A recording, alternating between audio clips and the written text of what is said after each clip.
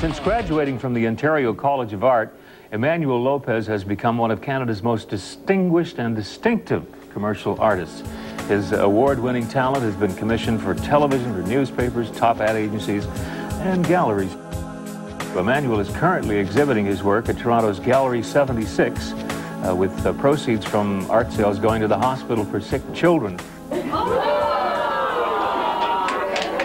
And artist Emmanuel Lopez, with his brother, founded the graphic firms Crackers, had an opening tonight. Emmanuel's show has a variety of concepts.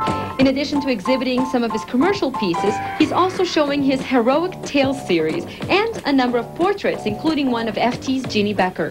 And as you can see by the picture, he got all the stuff sort of coming out of my head and coming out of my mouth and my ears, and I love this.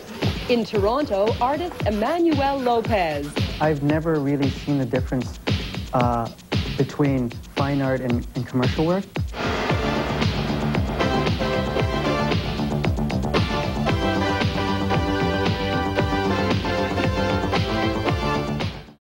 You're ready for this? This is great.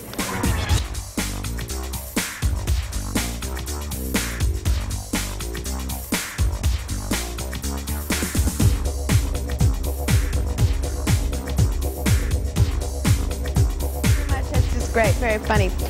You got the good slope of my bum, too. It sticks out just at the right angle. Thank you very much. No, you're not supposed to show that part. Myself to celebrate my art directors, who are fantastic. I've worked with some of the best. Emmanuel did the art direction for my definition of a boombastic jazz style with the Dream Warriors. Here we go, are you ready for one another? Dream Warriors noise is new, discover all. Once again with a new blend, so telephone a friend. Yo, T-Boy's got this new song, it's dope, man. My definition is this, my definition. My definition is this, my definition.